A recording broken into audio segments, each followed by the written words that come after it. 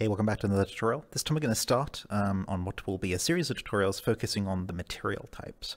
I'm skipping ahead a little bit here because I had a cool setup that I wanted to use and I thought I'd make it into a tutorial. So if you're not familiar with the core mechanics of materials, please look for other tutorials on this subject. We'll be doing some more advanced based stuff and skipping over some of the basics. I'll skim over them as we go just so that you can stay caught up if you're following along at home. We're going over the PBS Displace Metallic material here.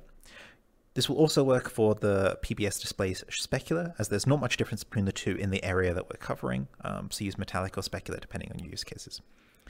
The Displace set of materials will displace vertexes on a model based on a displacement map, and they can displace them up and down and distort the view of the model based on that. So I'm going to just show you what I mean rather than talking about it some more. So I'm going to go over into Smooth POV. Ignore things in the world that you see until I introduce them. There's a lot going on. It will make sense as we go. So what I have here is I'm standing on a big white cube in the middle of a nighttime world, and we've got a grass quad below us, which is making our land. And I've got the material for the ground here, and you'll see it's a PBS Displace Metallic. You'll see that I've got everything set up, so I've got the albedo, the emissive, the null map, the occlusion map set up. I'm actually going to skip over those, look out for a PBS Metallic tutorial to explain what all those do, or a general material tutorial. I haven't done one yet. If I have, I'll update the description and put one in there. Beneath that is the vertex displacement area, so from here to here, and that's what we're going to cover. So vertex displacement maps are a map which controls how much you want to displace the terrain, so up and down. And on a vertex displacement map, a white area means maximum displacement, and a black area means minimum displacement. To show you what I mean, I'm just going to start throwing in some visual examples. I'm going to start with this bar image here. These are all come from Neos Essentials, by the way. If you go into Neos Essentials Textures and Sprites, you'll see there's a noise folder which I was in, but there's also grids, that bar folder's there, there's procedural textures, there's particle effects, and then shapes, which has all these shapes I'm going to be using. Just play around with them. I've got some here for you to try, though. This world is going to be published, and it will be inside my public folder, inside the tutorial worlds folder. And it's terrain editor right there. So if I go ahead and drop this vertex displacement map into vertex displacement, and then I turn around, you'll see we've suddenly got a hill. And that this hill kind of graduates. And what's happening here, if I take this image and I turn to the right and I lay it horizontally across like this, you'll see that this is where the hill is. So in the middle, where the image is whitest, is where the hill is the highest. And on the outsides, where it's black, is where the terrain is the flattest. And that's how a displacement map works. I can change this out for another shape. So for example, here I can change it out for a star. And then I can fly up over to the edge of the star, and you'll see that we've got a star shape. Here's 2 points of the star, and that the star graduates down again. And that is due to the grayer areas on the edge of the star here. I'm going to stop dropping in random materials now for a moment and go over the other properties. So vertex displacement magnitude is how much this vertex displacement map should displace the vertices in this material. So here I've got it at negative 100. If I set this to positive 100, you'd see I now have what looks like a cool valley where, you know, it's star-shaped. Let me just, again, jump off the cube here, and you'll see we've got a star going deep into the ground. That's magnitude for you. You can make that a smoother number, and you'll see that we only go down by a little bit. So that's really subtle. I can barely see it there. I'm not sure how that's going to come out on the video, but that makes it more subtle. I'm going to leave that at negative 100 because I'm interested in making hills and valleys and cliffs and stuff like that. So that is the vertex displace magnitude for you. Vertex displace bias is, I don't know how to explain it, but like it's a value which affects how much the map affects the terrain more than the magnitude. It's a little bit different. So if you change it to smaller numbers, you'll see things slide down and up. It doesn't make sense in this particular scenario, so I'm going to skip over it. Vertex displace map scale depends on how many times this vertex displace map should apply to the overall terrain. So if I up this to say 10 on both axes, why can I edit this? There we go. you'll now see that we've got 10 stars throughout our terrain, and it looks kind of ominous, like a sort of weird sort of Grand Canyon thing going on. That's kind of cool. We can drop that back down to 1 to continue explaining that. So that's the map scale.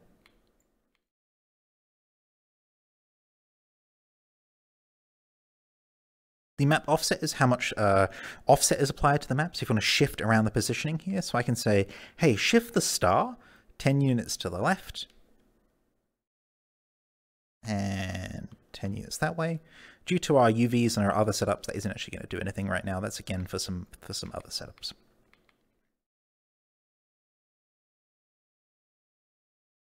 And that's the only area I'm going to cover here today, vertex displacement. UV displace will displace the UVs of the object. That can be used if we actually have UVs, because this is a square and it has no UVs. It's just a flat image that won't actually do anything. If you're interested in UV displace maps, let me know. I'll do a video on that. Now onto the kind of cooler parts. You can get really varied terrain here. So here I have a noise image, and I'm going to drop that in, and you'll see we've now got a really hilly landscape that looks kind of sort of, I don't know, like a mountainous area, etc. Or we can drop this image in. This is what's called a simplex texture, which uses simplex noise. And now we've got kind of sort of more smooth mountains going on. But that's really not what I was here to show you. I'm here to talk about this material, but also show you how you can use it coolly. Before I start doing this, I really want to set expectations, and that is that the vertex displacement operations here in the displaced material do not, and I repeat, do not cause you to be able to make terrain. If I jump off this in walk mode, you'll see that I don't collide with the terrain. And that's because this is just a material. It's not actually changing the mesh or the collision volume of the surrounding terrain. Having said that, though, you could take your eventual displacement map here and take it to something like Blender or another 3D package and bake that into the mesh, and that way you could make terrain. That isn't an option for you today inside Neos, but you could export your Vertex displacement map and take it to Blender. In the future, there may be terrain editing, and when that happens, I'll update this with another video. But for now, just know that you're just visualizing terrain. And that's why the box is up here, so you can visualize the terrain, take a look at it, and see what you want to do with it. Like, this is quite cool. Like, I would take this to Blender and bake it into a mesh, and then maybe mess around with the tops of these hills, making them whiter or something, so it looks like there's snow on top of these mountains. But I would have to do most of that outside of Neos. Again, though, that's not what I'm really here to talk about. I'm here to show you how cool Neotoshop is. So Neotoshop is a tool made by the PolyLogiX group. In this particular case, I think Coffee worked mostly on this one, but thanks to everyone on the team for that. I'm going to go down to the bottom here, and I'm going to set my background tint to black, which is going to set the whole background of Neotoshop to black. When you spawn into this world from my public folder, this will already be set up. I'm just showing you what to do here, just in case you're interested. I've got down here the resolution set to 2048 by 2048, which is also the size of my albedo texture, etc. up there. And so now what I can do is I can draw, and I'm going to use the tools here. I can draw using, say, this pen. And I'm going to go ahead and try and make this white, which I was having some difficulty with last time. There we go. I can draw with white. I can draw onto the terrain here. And then this is beginning to look like a vertex displacement map. But I need to access that and put it into the vertex displacement map on the material. Now to do that, it's a bit involved, but you can inspect Neotoshop. You can go to the top, and you're looking for the camera. And from the camera, you can grab Render Texture Provider and click in the world. You don't need this box, you can get rid of it. But now what you've got is basically the camera output of Neotoshop, because that's how Neotoshop works. It uses a camera. And I can drop that into... Why can't I drop that in? I should be able to drop that in. Render Texture Provider. What am I doing wrong here? Should go in there. There we go. Not quite sure what I was doing wrong there, but it, like I said, will be set up for when you get in there. Let me just make sure I haven't made a mess. I have, and we tidy that up. And so now you can see the exact path which I've drawn, you can close the inspector now, on Neotoshop is now in our terrain. You'll see it's very high right now, and that's because I started with a white pen. But what I can actually do instead is go back to my pen here, and I can equip it, and I can find, say, like a gray in the middle. And I can put that into my box here. And you see it's not black, but it's not white either.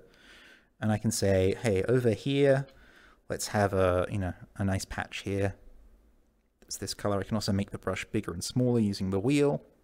I'll link an overview on the brush system, which I have somewhere. You can see how I'm painting over some of the terrain that we just saw.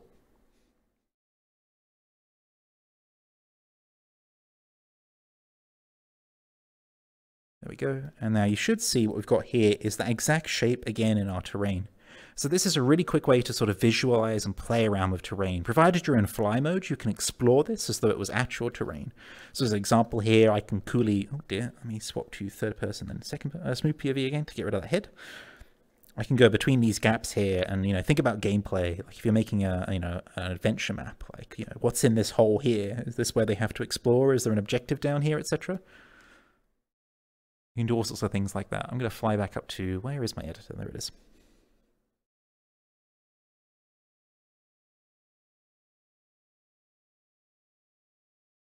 And this can keep going, you know, so I can just draw around more. I can change my colors and be like, okay, I want a slightly higher part, which will be this gray here. I want a slightly higher part in the middle here. You can draw that around. I encourage you to use layers, which is one of the Neotoshop features here. If you want to play around your terrain here, you can add a layer. And then I can select that new layer and draw on that one, and that should make it easier to, there we go, that's much better. So I can draw over that area, and then we've got a higher area in the middle. And you'll see that's that area there that I'm pointing at with my lasers. And then I can go back to white, and I can say, hey, maybe on another layer, which I'll select.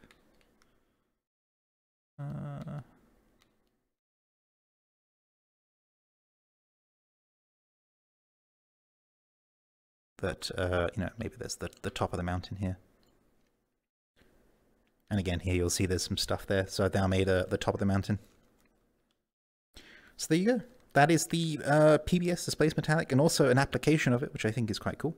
I'm going to leave that pen there so it doesn't get lost. When you're done, you can actually go to the, where am I? At the top here. You can hit this export button.